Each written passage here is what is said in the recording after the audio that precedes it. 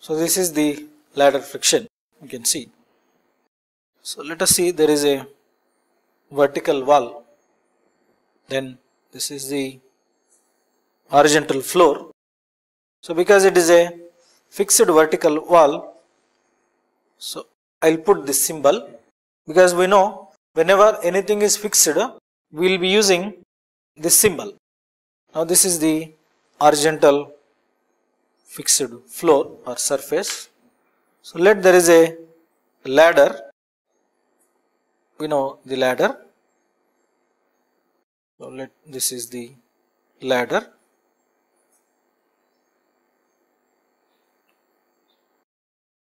So I will read this as ladder.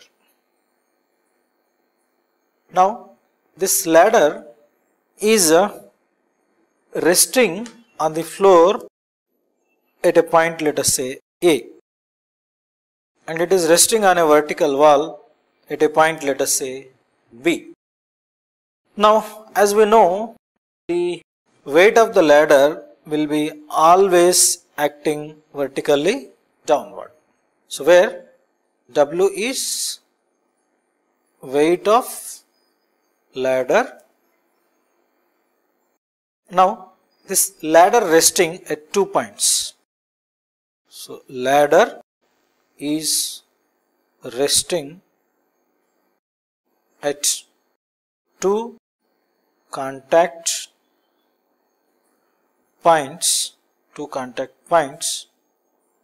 A and B, you can see in the diagram.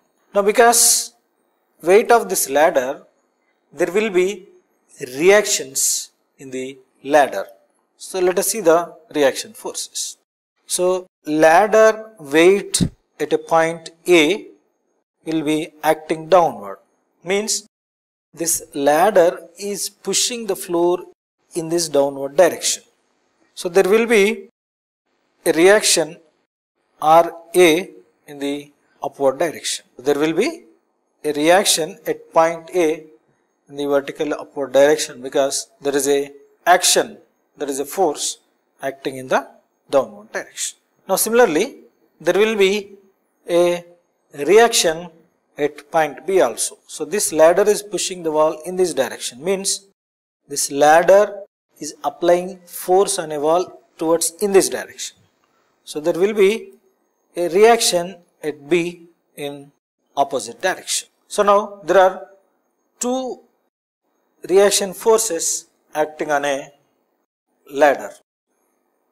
Now, so if we study the all types of supports, so let us see the supports.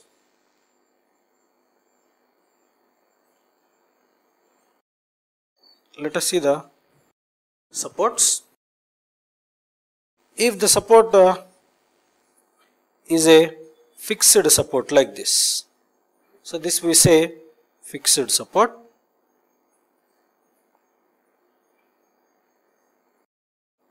So when this support is a fixed support, the body will not move in the horizontal direction and the body will not move in the vertical direction, because there will be reactions. So its weight is acting downward, there will be a vertical reaction, let us say this point A, vertical reaction, and there will be a horizontal reaction also towards in this direction or in this direction, depends on the orientation of the support. So this support is called fixed support. Now there is another support called a roller support. You can see there are rollers like this. So we say this support as a roller support.